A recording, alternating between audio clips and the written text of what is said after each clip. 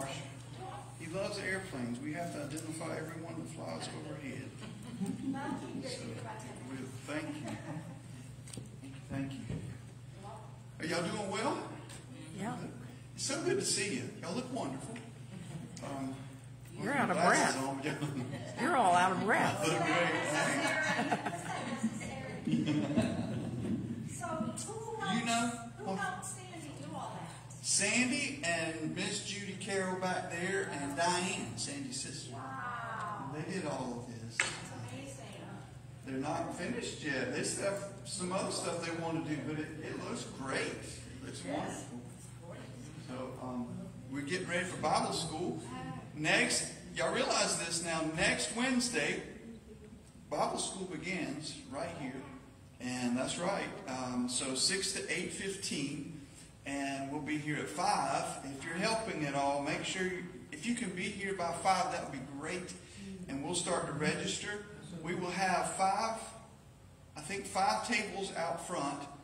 And there will be a poster on the front of each table verifying the age that person that group is registering, and the teachers' names there.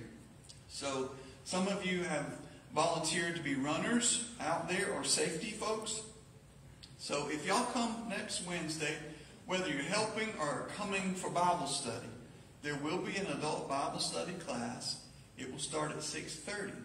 My hope for y'all is that you'll just show up early and help us with what we need to do. If you're not already helping in an official capacity, then you'll help. And then we have worship rally together right here at 6 o'clock. And when that's over, we all go to different places, and that will give you opportunity to go to your adult Bible study class, which will be back here. I think where Dave and maybe, I don't know if you want to meet in that class or across the hall, the bigger class. But anyway, that hallway, Dave and Jacob are teaching the first 2 nights back there. So next Wednesday will be different. So y'all have a class from 6:30 to 8. Bring refreshments. Your teacher isn't supposed to bring refreshments. Y'all bring refreshments. You don't have to bring refreshments. If you show up without refreshments, they'll still let you in the door. But bring refreshments back there. You can have your own refreshments. Dave and Jacob are preparing the lesson. It'll be the same text that all the other classes are dealing with as well. We're in Genesis the first night. We go to Daniel the second night. And the third night, what we do the third night, Dave, I forget. Anyway, and then there's 4 and 5. We're only doing 3 nights, but 4 and 5, we'll cover that Sunday morning. So after Bible school, and that will be our commencement. So a lot of cool things going on. But what I was talking about in the parking lot, when you come next Wednesday, if you can be here by 5, that'd be wonderful. There'll be tables set up out there. In front of this building will be a safe zone, no cars, no parking, no drive-throughs. So we'll have that roped off, or cones or whatever. I need as many of you as possible to help tell cars to come down and go around the back. And if you're dropping off a child, they still have to come in and register, or come to the front and register that child. So there's going to be a lot of parking going on. Just make sure nobody pulls through in any way, shape, or form, because that's where the children are going to register with their guardian or parent. Do they have to register every day, or just the first day? Just the first day, unless we have somebody the second day that wasn't here. Just the first day. Sandy has folders for each table, each class. The name tags have something that the motif that goes with this. I think there's starfish. It's different than our meeting the other night. It all has to do with Breaker Rock Beach. So there's a starfish, there's a seahorse, and it is on their name tag. It's on the table. The teachers have the same thing, so you can easily see this child is a starfish. That's their teacher. They have a starfish. And the rooms back there will have a starfish, okay, if that's their room. So we try to make it as easy as possible to get them in the right place. But we just need help registering out front, and then they can hang out in this room until we start at 6 o'clock. I don't want them hanging out in front lawn next to that busy road. So are teachers signing them in, or is it just to receive them? Out there.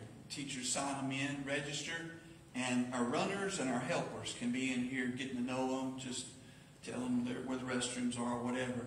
This will be a little hangout spot until we start. Teachers will be at the tables registering everybody. That way their parent or guardian can see who their child is going to spend time with, and they can meet the parent or guardian. Well, they should be in their group in this room. They will be when we start at 6 o'clock. Registration will stop at that point with the teachers. And some of those that are helping will stay out there in case we have some stragglers, and we will.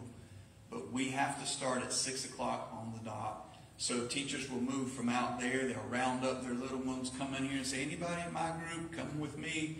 We'll line up in the back and we'll come in together at 6 o'clock on the dot. So keep that in mind. You will have some mass announcements coming your way between now and then, just to remind you. But if you forget and wander in here next Wednesday night, you're going to be surprised because it's going to be very different. So just keep that in mind. We will put you to work. That's right. If you show up, we'll put you to work.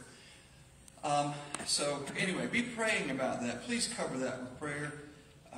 We've talked to several families, children, grandchildren, neighbors. I believe we're going to have a really good time and a fruitful time. I'm praying that it will be a fruitful time for the kingdom and for Homewood Baptist Church too, with families and young people. And I don't think it's just coincidental that like Peggy brought the lady Sunday with her children, and the other two children from Bucksport came with her. Miss Jennifer has 3 teenage daughters. She started coming a few weeks ago. She's actually helping us with some Bible school. Her daughters, I believe, are willing to take part in the skit. So we have several young people that are coming now, not to mention the ones that Sonia is teaching back there right now that are coming, and their friends and acquaintances. So we already have some that are coming, that are taking part. And so pray about that. Pray about our response to what God does and the families that He brings. Safety for all those involved, and that the Word will be conveyed very clearly. Our theme this year is that God's truth never changes. It's the rock that we stand on. In a world of shifting sand, God's Word is the rock. And that's why it's called Breaker Rock Beach. And we'll talk about the Word of God being that stronghold, that foundation that we need so desperately. Y'all do know that, don't you? That so many folks have just said the Word of God is a good thing, but we're going to add to it. And it's just been a crazy time to be around, I guess. But I pray for our children, our grandchildren, great-grands, as they have to learn and grow up in a culture that's very shifting. All right. I want to pray with you. We started in Ephesians last week. It just gave you a little introduction. We had a video. We had a body life meeting, a lot going on last week. Tonight we're going to start digging into Ephesians, and there's a lot here. So pray for me, and let's learn together and grow together. Thank you for praying for my sister. She had her procedure finally. They put her off several times. She's doing better. She's at home.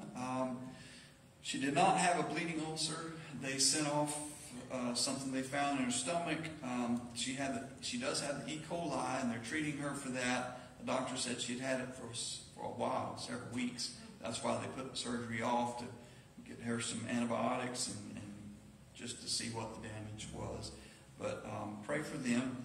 Her husband, Tommy, has had some of the same symptoms. So they're testing their water source and their well, and trying to find out where they got the E. coli, or where she got it, and they suspect that he has it as well. So pray for them. Also, Miss Grace Granger has COVID. So she called in. Please add Miss Grace to your prayer list. And also, Jack Johns said that Miss Patricia said that we could place her on the prayer list, and we are doing so promptly. Patricia is going through some difficulties physically and dealing with some things that are very serious. And so pray for Patricia and Jack and that. And so I'll just let you know we need to add her to our prayer list and lift them up in prayer. Also remember Terry Lilly. He's our chairman of deacons, and he spent some time in the hospital over the weekend. He's doing better. So continue to pray for Terry. Sean Dinkelacker, this is Jerry and Elise's son. who I believe is shipping off to Guam.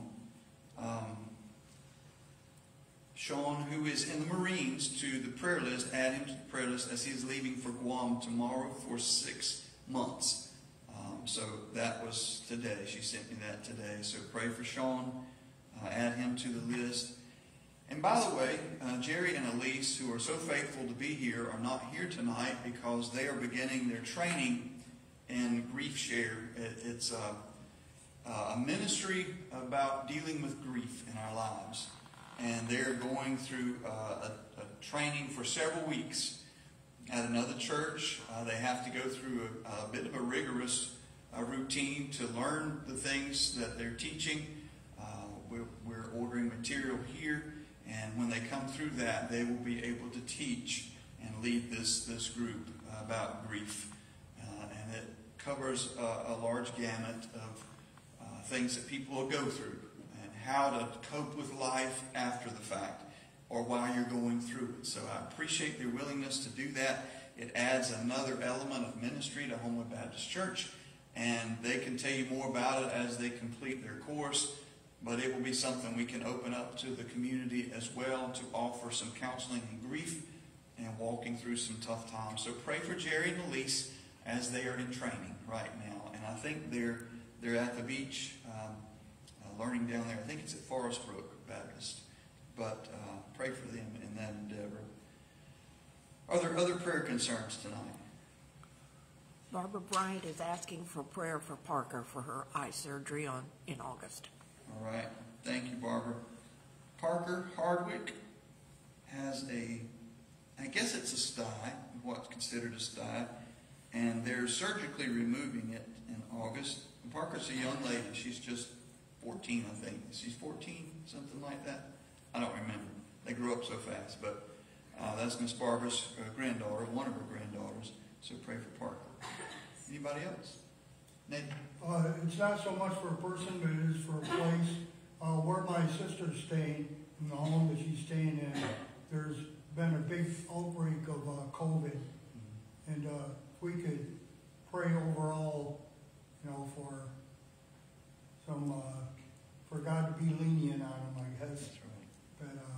But it's really getting bad. My sister hasn't got it yet. But. Okay. Thank you, Nate. And that's a concern that we've seen several times, especially in whether it's assisted living or skilled nursing or a housing of multiple people. When one person has it or one person comes in to visit that has it, it spreads like wildfire. And so, yeah, thank you, Nate. You pray. And pray for those like Miss Lois Marissi, who's down there in Garden City, and also Annie Richardson, who is down in Georgetown now. Sandy put that in our bulletin, I think it was this past Sunday, about Annie. Maybe it was the Sunday before. So keep them in your prayers as well. What else? Other prayers? Laura called just before I left. Okay. And she's still having problems with her lungs and her eye. She's got has to have cataract surgery in August. She has astigmatism in the other eye. Okay. She may have to have a stent put in her throat someplace. I'm not sure where. All right. We'll certainly continue to pray for Laura, but it's a good thing that she is having her eye surgery. And at first they said that wasn't an option, so she got a second opinion, went across the street to another doctor, and he said it was an option, apparently, so they're scheduling that. But they're telling her, I think that's what she said, that with the astigmatism, she may still not be able to drive. Right. Okay. All right. Any others? I got about 3 things or 4 things I'd like to mention in Bible school. That's a time when the child can be engaged, not to bring from out for more than that. That's a real big deal. April, I don't know what's going to wind up happening over here. It's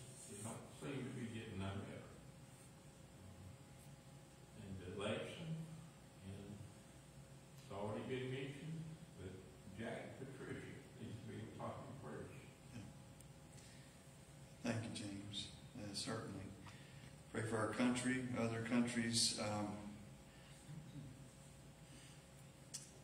And I don't know if you watch the Olympics, if you watch the opening ceremonies and so forth, but it's always amazed me that no matter what's going on at home, sometimes when you have those Olympics coming together and the ceremonies, you will have Israel, Palestine, and Jordan, and you'll have those teams right there competing, but being amicable. They're being civil to one another, even though they're on different boats. As in this case, they came in on boats. But we can find a way to be civil when it's expected of us. But there's a lot of things going on back in their hometown and with their families that is heartbreaking. So, but anyway, just keep folks in prayer, lift them up, other countries as well as our own. Thank you, James. Any others? Barbara, since she is the leader of the praise and worship team, wants to remind that we have refreshments on Sunday. Barbara is on vacation. And yeah. And she's giving us direction from the beach. I don't think that's allowed, Barbara. But thank you for the reminder. Sunday is the first Sunday of August. Can you believe that? So we will have our refreshment time, and praise team is responsible for that. So remember, between Sunday school and worship, we'll get out 5 minutes early from Sunday school. We'll delay worship time 5 minutes to give us time to fellowship. People say, why do you do that? Because we enjoy being with each other, and it gives us the time, too, to get to know some other people maybe that we haven't talked to. And it's just a good time. We need to fellowship together, not just to sit and hear, but to interact with one another. Thank you, Barbara, for the reminder. And you hope that everybody winds down before they come in here for the service. That's right. You'll wind down before you come in here. And I hope you have a good time, Barbara. Think about it while you're down there. All right. Any others? Unspoken. Any other unspoken requests? Something on your heart you just don't feel comfortable verbalizing? Okay. All right. All right. Let me pray with you, and then we're going to step into some deep water. Okay. Father, thank you for your kindness to us. I thank you for your word and your spirit. I thank you for loving us the way you do, for extending grace to us. And as a result, we enjoy peace, inner peace, because of your grace. Lord, help us to get a grasp of that even tonight as we talk about this. I pray that you be with those that we mentioned and added to the prayer list, those that have been on our prayer list for a while, those that have received an answer of healing and restoration, those that are still facing treatments and surgeries and life-altering days ahead. Father, I pray that you would teach us all to trust you, to depend on you, and to place our faith in you no matter what. Thank you for Homewood Baptist Church. I thank you for these folks that are here tonight, and I pray that you would work in our lives, that next week as we begin Bible school, that we would be looking for opportunities to share the gospel, seeing people's needs, reaching out to folks, praying for them, that lives would be transformed, that we would see newness of life, that we would see a new energy and motivation to serve, that your love and kindness would be poured out through us to those that are here, Lord. In Jesus' name, amen. I am not a Hollywood advocate, even though I quote from a lot of stuff every once in a while. But there was a movie that came out many, many years ago, and I think the lead person in it was Patrick Swayze. For some reason, that's one of my wife's favorite actors. It was. But there was a scene in one of those movies, or the movie that I'm speaking of, where he was a bouncer in a bar, and he was teaching people how to be a bouncer, he was the cooler, to be a bouncer. And you say, what does that have to do with the scripture? It has a lot to do with it, and our Bible school, because you would think he was teaching them the method of self-defense, which he was, teaching them some hand-to-hand combat, which he did a little bit of that, but something that he kept saying over and over and over again was, be nice. Be nice. Walk them to the door as much as they allow you to. Be nice. If you need to walk them to the door, walk them to the door. But be nice. Bible school is a time when we get to share the kindness and the love and compassion of God to some folks who don't get that anywhere else. And I say that tonight because a lot of times Bible school, particularly the first night, can be so chaotic and stressful. And if we're not careful, we'll forget the main reason we're here. And we're just looking at our schedule and the clock and our agenda and thinking, I got to get this done and we've got to get here. And if we're not careful, we'll be yelling at people and making people upset. Kindness goes a long, long way. Which means you and I better be prayed up. Okay? Be prayed up. Be nice. Be nice. That's one thing that the church, I think, is losing. We are into a lot of things these days, but being nice isn't one of them. For a lot of folks, niceness is a sign of weakness, but not for our Lord and not for His Word. He was compassionate. We had those times when He turned over the tables and the money changers' tables in the temple, and the times that He was very straightforward about the Pharisees and the things that He told them and called them. But Jesus was kind, compassionate. And that's how He expects His church to be. Tonight, as we enter into Ephesians, you're going to see the establishment of the church. You're going to see Paul's acknowledgement that his ministry was not something he came up with on his own. God called him. God equipped him. God sent him. He commissioned him. And then you and I must ask the question, what about me? Has God called me? Has He sent me? Has He commissioned me and commanded me to do something, to go somewhere? That question needs to be asked tonight, posed, and pray for me. We're going to talk about election, predestination. We're going to talk about choice and God's calling. And there's so much here, so we're going to be here till tomorrow morning. I hope that's and I want to read this to you out of a book that is part of our study. I won't read a whole lot from it. The Bible is our main text, obviously, but I wanted you to know this, that I will be following this outline more so than the one I handed you last week, although there's plenty from that I will draw from as well. Starting with chapter 1 of Ephesians, we're going to answer the question, why worship? Why worship God? Okay? What should we pray for? What should we pray for? You ever wonder that? What is so amazing about grace? Some people think, well, I didn't ask Him to do that for me. I've heard people say that. Can you believe that? What is so amazing about grace? Who are we? Probably the most important question you'll ever ask. And you have to answer that question before you ever think about asking about Jesus. Who am I? Who are we? Why is the church a big deal? So is it a big deal? What should we pray for? I covered that, didn't I? How can we be unified? How do new people live? New people live in Christ. How can we imitate God? That's a great question because He's holy and perfect and we're not. What is God's plan for marriage? How should we parent? That's a lost principle these days, it seems. How should we see our vocation? I almost said vacation, Barbara, but it says vocation. How should we see our vocation? And how do we fight? You think, well, that is silly. No, it's covered. How do we fight? Who do we fight is a great question as well. But how do we fight? I want you to go to Ephesians chapter 1. And we're going to move forward here to probably verse 14. Chapter 1, verse 1 through 14.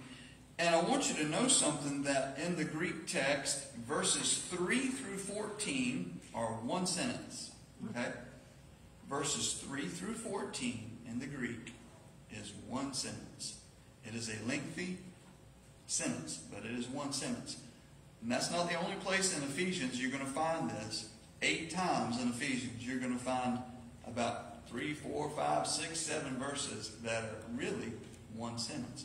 Why is that important? Because we have to read it together to get the context and the content right. So let's start at verse 1, chapter 1. Paul, listen to how he describes himself, an apostle of Christ Jesus by the will of God to the saints who are at Ephesus. Any of y'all not have at Ephesus? There are several translations that don't, and it's not wrong. Does anybody not have at Ephesus? In Ephesus? Anybody leave that part out? Mine does not have. Okay, and let me explain that, and I'm glad. Thank you, Lucy. And you may have a footnote, a lot of the later manuscripts, and I say later, I mean like the Dead Sea Scrolls, the ones that actually go back further, do not include this in this text. That's why a lot of scholars believe Ephesians was a circular letter. This went to Ephesus, certainly, but it most probably went to a lot of other churches as well. It made its rounds there in Asia. So if you don't have that, it's not a misprint, it's not a problem, it's not a bad translation. It just means that sometimes, as they went back to the text, some of the older, more closer to the actual happenings manuscripts did not include that.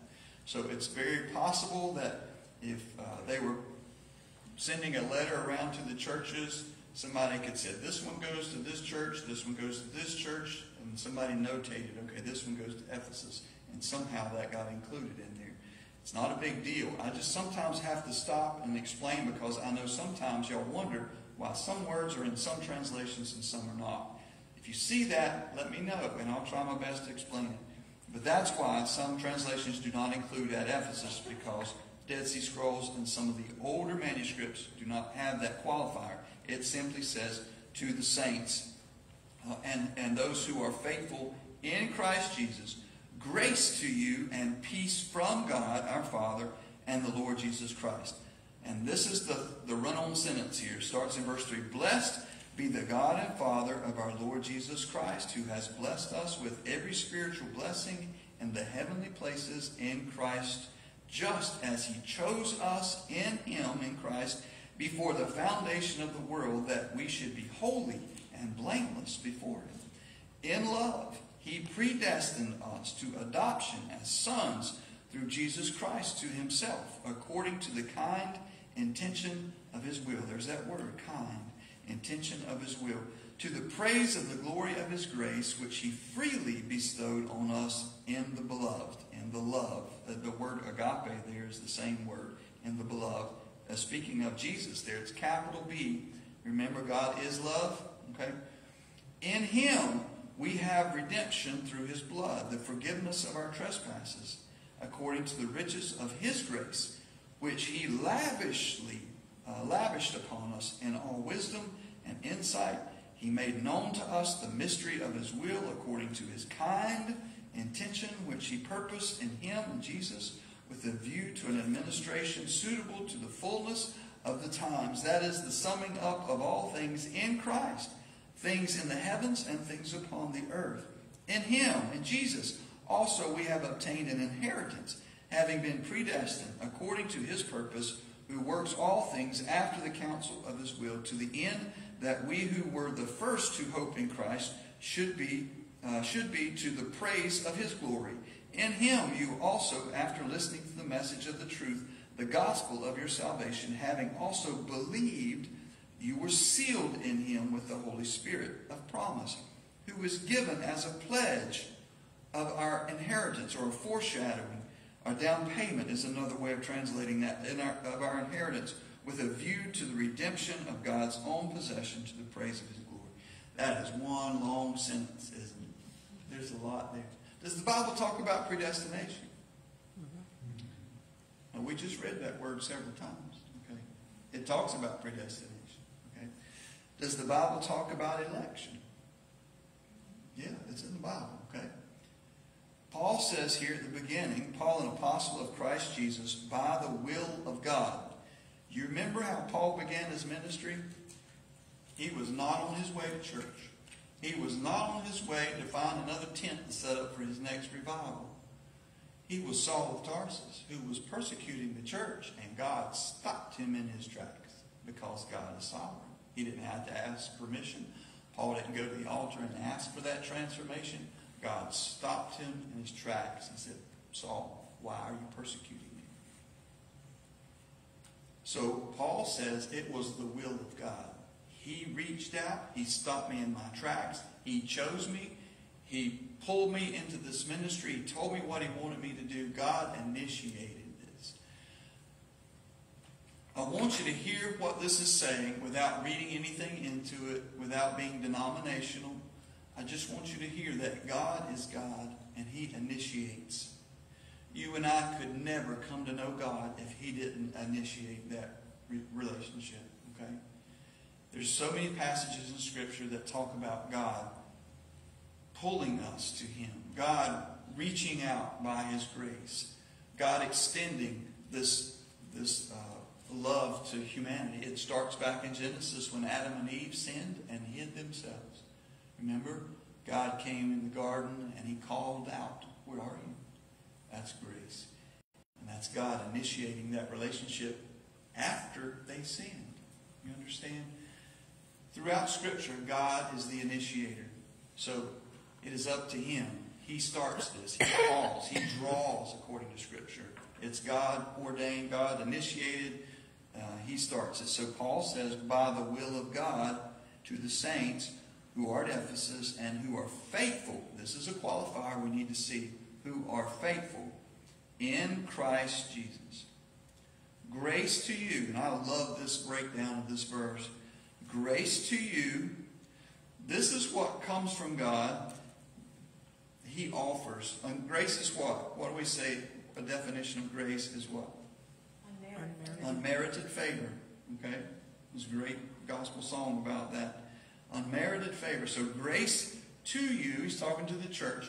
God extended His love toward us, and that was grace, unmerited favor. We didn't deserve it, never can. So He extends the grace to us, and it says, and peace from God. Because of the grace, we can now have peace. Without the grace, you and I will never be at peace internally, ever. But because of God's grace, we now can take part in internal peace. We're not talking about world peace. We're talking about internal peace. Grace to you, peace from God, our Father, and the Lord Jesus Christ. Okay? And then he says, blessed be the God and Father of our Lord Jesus Christ, who has blessed us, watch this, with a lot of money in the bank account. Is that your translation? Okay. Maybe it was this one. He blessed us with perfect health from now on. Is that in there? No. Okay. He blessed us with every spiritual blessing in the heavenly places in Christ. The commentators and even going back to the Greek, this is talking about eternally and spiritually. This is not a passage to lift out and say, this means God wants us healthy, wealthy, and wise. That is not what this passage is about.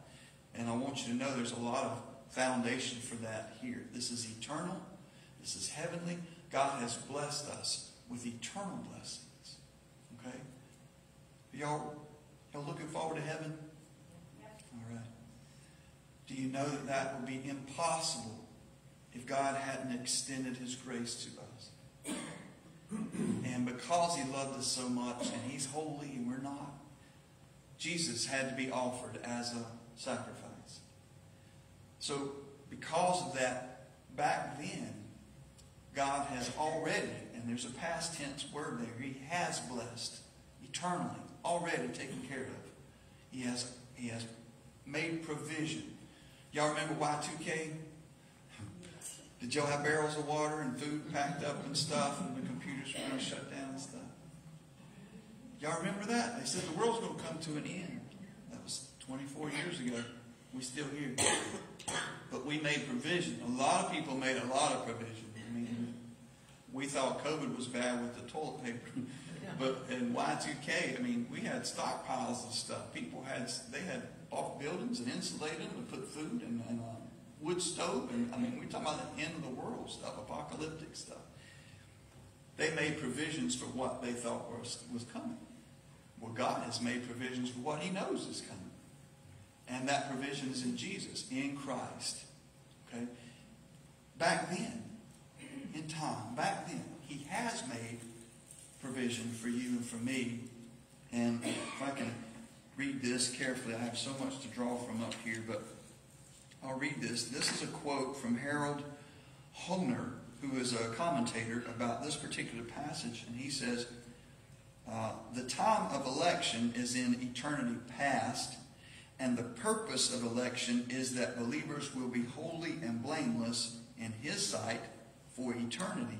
What God has begun in the past will be accomplished and completed in the future. And that starts here when Paul says, blessed be the God and Father of our Lord Jesus Christ, who has blessed us with every spiritual blessing in the heavenly places in Christ, just as he chose us in Jesus before the foundation of the world. So what the commentator is saying, that election is an eternity past. Okay? It's already happened way back when. He chose us in Jesus before the foundation of the world, that we should be holy and blameless before him. Now, how can people who are sinful by nature be holy and blameless before God? I gave you this gift, this secret while ago. How's the only way you and I can be holy? Be born again. Be born again. Jesus must move in. His blood must cover, must take care of the debt that we owe. So he made provision way back when, and Jesus had to be sent so that we could have a future. He chose us in Jesus, in him, before the foundation of the world, that we should be holy and blameless before him in love. He predestined us to adoption as sons through Jesus Christ to himself. And again, ladies, that includes male and female. Through Jesus Christ to himself, according to the kind intention of his will. What does that mean? Go to John 3:16. John 3:16. If you want to turn there, let's just go back there. Kind intention of his will. Y'all know this verse? Yeah. Probably the most familiar verse of the scripture. Okay? The kind intention of his will. Okay? Look at what it says. For God so loved the world, and this world here means cosmos, the universe. He loved us all. Okay? There is not a qualifier in this verse that it says he loves some. It's not there. And you're not going to find that anywhere in Scripture where God loves some. He loves all. And there's a reason I'm telling you this, because of what we're talking about with election here. For God so loved the world that he gave. You see that? Love, he gave. That's what love does. It motivates us to give. It motivated God to give his only begotten Son, that whoever believes. I looked this word up to make sure. Whoever means everybody. Okay, whoever is all-inclusive word here. It is not a limiter. You don't hear me talk about Calvinism or Arminianism from the pulpit, because it's not in Scripture. Election's in Scripture. The sovereignty of God is in Scripture, but we need to bring it forward from the Scripture, not from Jacob Arminius or John Calvin or Martin Luther or anybody else. Those are people just like us. This is the divine, inspired Word of God. And so I bring things to you. I try my best to make sure it's coming out of God's Word and not a camp somewhere where people draw a line and say, are you this, or are you that? So I want you to understand this. When it says in John 3:16, for God so loved the world that he gave his only begotten Son, that whoever believes, that's exactly what it means. Okay? Whoever believes in him should not perish, but have eternal life.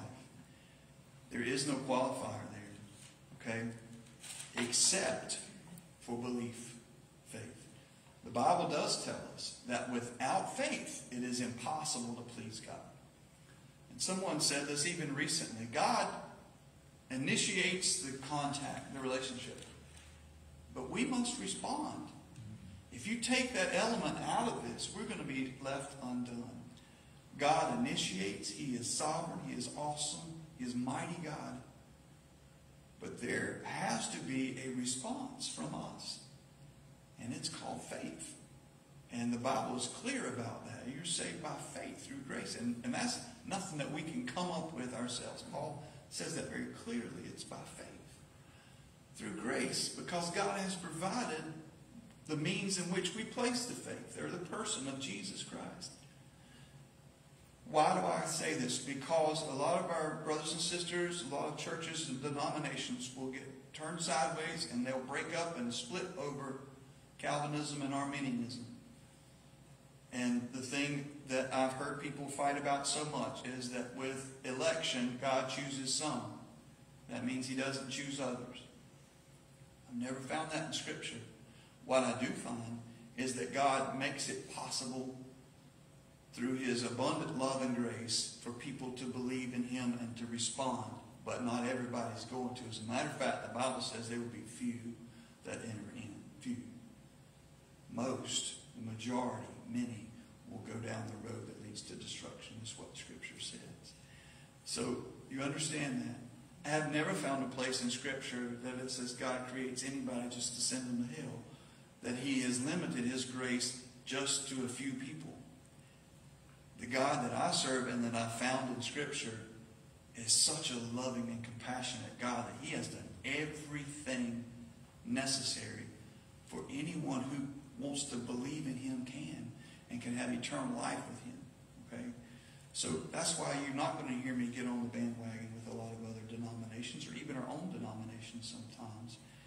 I'm going to stick with the God that I know in the Scripture. And I don't know everything, okay?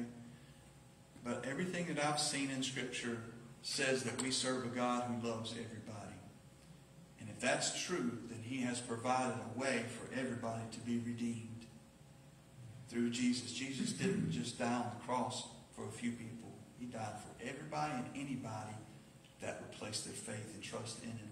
So, having said that, go back to Ephesians here, where it says in verse 3, "Blessed be the God and Father of our Lord Jesus Christ, who has blessed us with every spiritual blessing in the heavenly places in Christ." He has already done that, just as He chose us in Him before the foundation of the world, that we should be holy and blameless before Him. And if you will take out that, I don't know if that's a prepositional phrase. I've been out of English class so long I don't remember, but read it without that in the detail inside where it says, just as He chose us in Him before the foundation of the world. In Him that we should be holy and blameless. He chose us in Christ that we should be holy and blameless. He predestined us to be holy and blameless. What does that mean? I've shared this with you before. My simple mind understands this. When we were kids love to play in the mud. Do you know that? Braden will, if we're walking along holding hands and he finds a mud puddle, he will do his best to pull me over that direction. He'll step right in the middle of it because it's fun. Okay? When I was a teenager and getting older, I loved to go ride in a Jeep or something and ride through the mud. It's just fun to get dirty like that. Okay? When a manufacturer makes a Jeep or a four-wheel drive vehicle or something like that, they have put the components together. They have put the electronics together. They have put the right tires and the wheels and the gearing and the differential and in the transmission. And they have put everything together so this vehicle will go off-road. Everything about that vehicle is built to take that, to go that direction. They have extra lights. They have different gearing and the transfer box. They have things that are specific to four-wheel drive vehicles so that they can go off-road. Does everyone that buys a four-wheel vehicle take it off-road? No, because we don't want to get it dirty. There's plenty of Jeeps on the road. There are plenty of four-wheel drive vehicles that will never see a mud hole because we choose not to use it that way. It's built for that. It was predestined to go that route. But not all of us will take that route. Okay? Every single person here was built by the manufacturer to house Jesus and the Holy Spirit. The Holy Spirit in our hearts. Every single person has the same manufacturer. We were built, predestined to spend eternity with God. Every person. We fell in the garden. Now we got a problem. Okay? We need a mechanic. We need some problem. A problem fixed. We got an issue. God, when He created us to have a relationship with us. He predestined us to have a relationship with Him forever. So, there was a problem. Jesus had to come. He took care of it. We have to receive that gift. He comes into our hearts. Problem solved. Okay? Through faith. Not through effort of ours. Through the work of Calvary in Jesus and Jesus alone. Do you see that? Not everyone is going to go off-road. Not everyone is going to go the way that they were predestined, built, equipped to go. Not everyone is going to ask Jesus to come in and fix that problem that's in their heart. The problem is there in everybody. God built us to have a relationship with Him. He expects us to. He wants us to. He has said that I love the whole world so much so that my only Son's going to come and pay the price that y'all can't pay so that you can spend eternity with me and we can restore this relationship. I can restore it and we can have this ongoing relationship. That's what He wants because He's compassionate and loving and gracious and kind. But not everybody's going to yield to that. Y'all remember when we studied Hebrews? The sermon of Hebrews. It's more of a sermon than it is a letter. Throughout Hebrews, the warning was given over and over and over and over. Don't fall away. Don't give up on your faith. Stay to the end. Run the race that you will finish. Why? Because the church was under so much persecution and it was hardship, and their own families were telling them, you may as well just like Job, you may as well just curse God and die. He don't care about you. And the church was undergoing so much stress and hardship. The writer of Hebrews, the preacher of Hebrews, was begging the church, do not give up on your faith. Don't walk away from God. Why in the world would he ever have to say that if it was not possible? Because he saw people walking away from the faith. He saw the Judases. He saw people saying it's just not worth it. It doesn't mean that they were not built, manufactured, created by their God to serve Him and to follow Him. It means they chose not to. And I have brothers and sisters that will argue of that point. I've just never found evidence in Scripture that God loves a few people, but He doesn't love everybody. I want to share some scriptures more about that in just a second. And I want to read this to you as well. There's so much here. I told you we'd be here tomorrow morning, but I'll try to cut it back. But there's so much in this passage. This comes from a commentator about this particular passage, and I want to read it to you. It says, this God who is to be praised is the one who has blessed us. This is a verbal form of the adjective praise at the beginning of the verse. The verb means to speak well of. Here it means to benefit, prosper. This word is not used in classic Greek literature. For example, well, I won't go into that detail. It is talking about blessed. He has blessed us.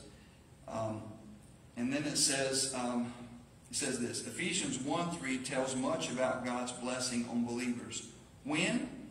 Eternity past. We talked about that. With what? Every spiritual blessing. Where? In the heavenly realms. How? In Christ. Okay? One more time. Ephesians 1:3 tells us much about God's blessings on believers. When did it happen? Eternity past. With what? Every spiritual blessing. Where? In the heavenly realms. How? In Christ Jesus. Okay? That's His blessings that He's talking about. Look at verse 7. In Him, in Christ, in Jesus, we have redemption through His blood. Not through our works, not through our family name, not through how long we've been in the church service. None of that. Look at it. In Him, we have redemption through His blood, the forgiveness of our trespasses. Do we need forgiveness? Have we been that bad? It's not about sins committed. It's about sin, the nature of sin within us. The separation that comes from how we're born. His blood, the forgiveness of our trespasses according to the riches of His grace. It doesn't say according to the merit of the person or the worth of the person. It says according to the riches of His grace. Aren't you glad that God doesn't base salvation on how good we are or how much worth He thinks we have or carry with us? We all have good days and bad days, right? Would you want Him judging you as far as your worth of salvation, or whether you were somebody a good candidate for salvation on one of those bad days? Okay, me neither. But I want to tell you something that we don't think about a whole lot. If you think about the good days, you think, I'm not so bad today. According to the prophet in the Old Testament, even our best days is as filthy rags. Our righteousness is as filthy rags to God. It doesn't stand up in the court, in the high courts of the heavens. So it must be according to the riches of His grace. And it is. Verse 8 says, which He lavished upon us. Was He stingy? Is God stingy with His grace? No. He lavishes upon us. Just pours out on us. Just keeps on coming. Okay? Lavished upon us in all wisdom and insight, He made known to us the mystery of His will, according to His kind intention, which He purposed in Jesus and Him, with a view to an administration suitable to the fullness of times, that is, the summing up of all things in Christ. Nothing makes sense apart from Christ, but everything makes sense and comes together in Christ and through Christ. Things in the heavens and things upon the earth. In Jesus, in Him also we have obtained an inheritance, having been predestined according to His purpose, who works all things after the counsel of His will. Look at the first part. It says, we have obtained an inheritance, having been predestined. Okay. How do you obtain an inheritance?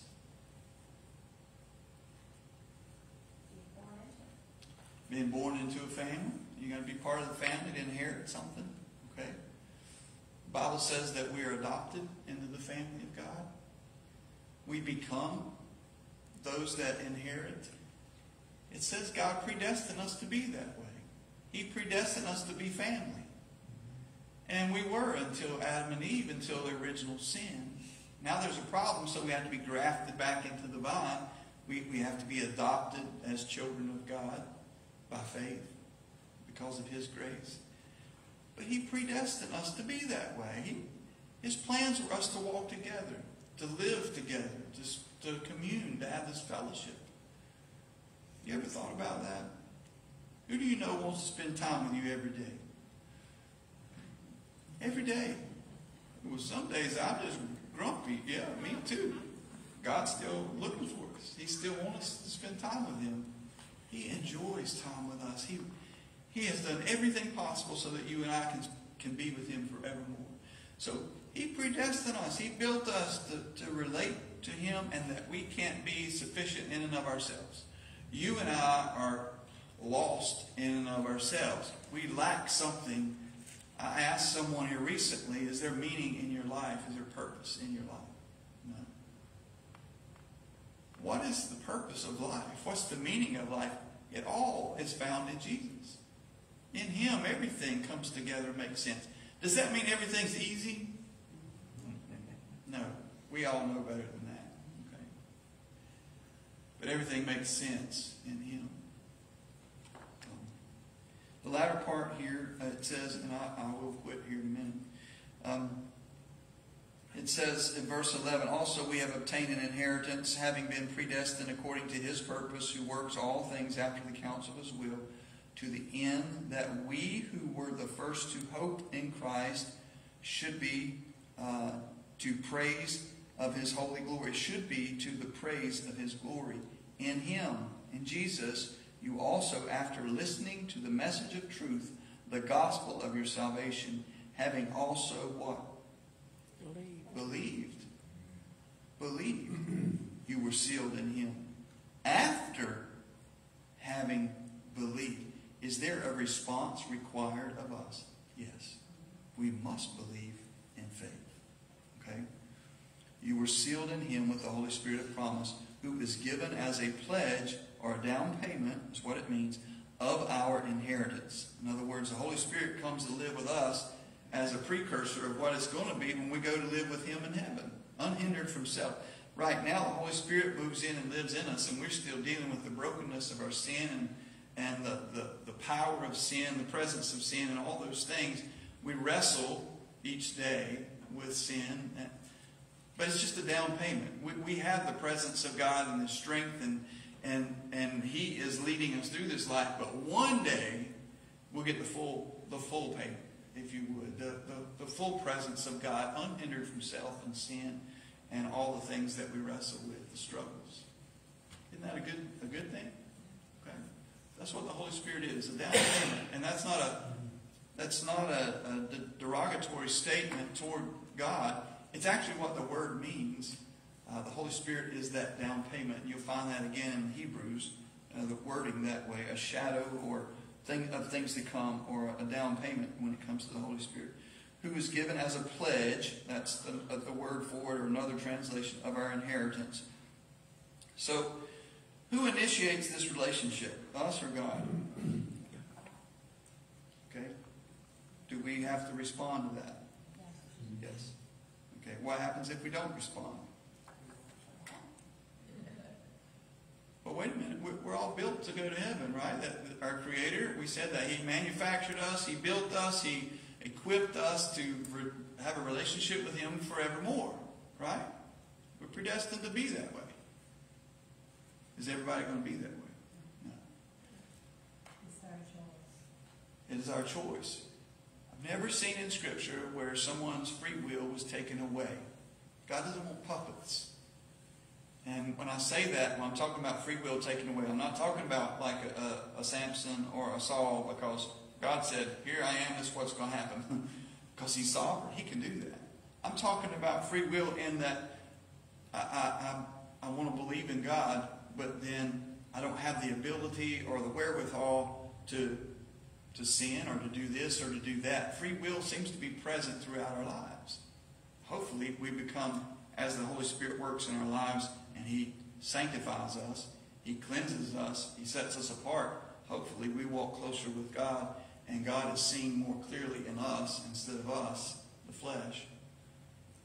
But the choice is there. Scripture says faith comes by hearing, and hearing by the Word of God. That's right. Christians are heavenly minded, but they're in the world, but they're not of the world. That's right. There's a separation. Dave said Christians are in the world, but not of the world. Faith comes by hearing, and hearing by the Word of God. That means if we're not in God's Word, we're not hearing. We're not following. We're not growing. Faith comes. Just like that waterfall right there. It comes. It cascades from heaven to us. Faith comes. God gives the faith that we need when we need it. You ever thought you'd face something and you just couldn't, it was too big to handle, too much brokenness to deal with? God pours out His grace, and we have faith that we didn't even know we had because we didn't have it before. Faith comes from God, something He bestows on those as we yield to Him, trust Him, believe in Him. The question was posed by somebody in a conversation the other day about a family member who said, how can I make myself believe in God when I just don't believe? I can't force myself to believe. That's a legitimate question. Is there an answer to that? How can you have faith in something that you presently don't have faith in? Have you lost faith in an institution or a group or a person in the past? How do you get that back? Yes, sir. There were a lot of more intelligent people than me and probably any of us here. And they studied the Bible to disprove it, and they ended up becoming Christians. That's right. That's a great point. People like Lee Strobel, I think C.S. Lewis, some of those who set out to disprove Scripture. And the more they dug, the deeper they dug, the more they saw that it was true. And that's how we got the movie Case for Christ. He was desperately trying to disprove the Bible. And the more he dug, the more he found it was true. And he became a man of faith. And his touring, I think, is still today. And that's true. We do research. We find out. We trust. Y'all each, I didn't see one person test these chairs when you came here to sit down. I didn't see anybody turn them upside down to read the label, to see who made them, who manufactured them. But we trust them because we sit in them every week. When we go out and get in our cars, we've done it so much. We trust that it's going to do what it's supposed to do. When we don't have faith in the Lord, there is an understanding that we walk with Him. Do some research. Test Him. And when I say that, I say it carefully. It's not attempting. But we sing songs about this. Try Him. It's ask Him to show Himself. You say, well, my faith is weak, Lord. I don't get all this. Well, give Him an opportunity to show you. Do some research, do some study, do some digging, as Dave said, like Lee Strobel and some of the others, so that if our faith is weak or non-existent, we figure it out. We read, we study, we pray, we say, God, I need more faith. Do you know what usually happens when you pray for more faith? Same thing that when you pray for patience. Testing. Yes, testing. Testing. God gives us things to teach us to have faith. But just like Peter, even though he was in a boat that was being tossed about at night in the sea, which is not where you'd want to be, it was still safer than getting out of the boat. But I love the fact that in that story, God did not calm the sea. He had to get out and step in a stormy sea. And it wasn't until he took the first step that he even needed the faith that God requires. He had to test the waters. And he had to get out of a boat that was floating at the time, perfectly fine, as far as we know, and step into the darkness, into a stormy sea. And if you remember the story, that sea remained stormy until they got back in the boat. When Peter got out of the boat, he was looking at the Lord and he was walking toward Him because he said, if you tell me to come, I'll come. And he did. But then, just like all of us, most of the time there's some distractions around us in life, and he lost his focus. God didn't lose His power, did He? No. Jesus was still Jesus. Peter wasn't rebelling. He lost his focus. He started to sink. But he had the wherewithal to know where his help came from. And Jesus reached down to him and He saved him. And they walked back to the boat together in the stormy sea. Being with Jesus doesn't mean the storm's going to calm down immediately. It just means He's in charge. He's in control. And we have to place our faith. But faith is not initiated till we take that first step, that it's needed. You don't need faith to stand right here on this concrete floor. But if you're standing at the edge of a precipice and somebody says, lean back and trust me to hold you, you need faith then. And most of the time, God's going to say, let's take a walk to that cliff. I want to show you something. So if we lack faith, pray, ask Him. But understand what comes next is going to be something that's uncomfortable most of the time. God wants us to grow in our faith because He has predestined us, built us to trust Him, to have a relationship and fellowship with Him for all eternity. That's His main goal, is to grow us, to get us closer to Him, to trust Him, walk with Him. Paul is writing this letter that applies to all churches. It is in God. God initiated this relationship. It is God's strength. It is God's calling and equipping and election. It is God's predestining us, predestination that begins our life, that holds us in place. We must choose to follow Him, to yield to Him and place our faith in Him. It's all Him, but we must respond. Okay? We have to respond in faith. Okay? Any questions or comments? Yes, ma'am. I appreciate this lesson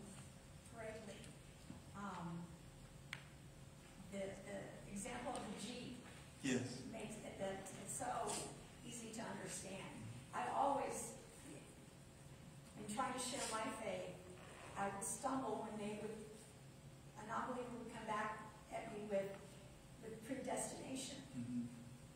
And I never really could explain to their satisfaction Right. the difference. And now I can see it much clearer. I think I was confusing predestination with predetermination. But I love the Jeep analogy. The word here means decided ahead of time. He decided ahead of time for us to be his children, to be holy and blameless, is what the scripture says. He decided ahead of time. That's how he wanted this relationship to be. But there will be those that say, I don't want that. Go my own way. My mind understands the Jeep illustration. That's why I use it.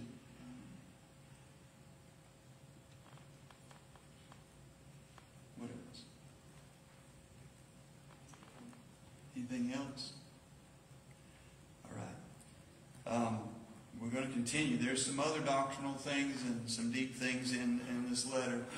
But Paul addresses a lot of things that we as the church need to hear. And I believe the next week, after Bible school, we will get into what the church is and how God established the church and what importance that carries. Why be a part of the church? Why is that important? So we'll talk about that. But let me pray with you and then let you go. Father, thank you for your word, your Holy Spirit. I thank you for leading us and guiding us and loving us to the point of showing your kindness to us as you've predetermined or predestined us to be your children, to have a relationship with you and fellowship with you and have an eternity to look forward to. Help us to respond appropriately, to respond to the Lord that created us, that's given us life, that has given us a future.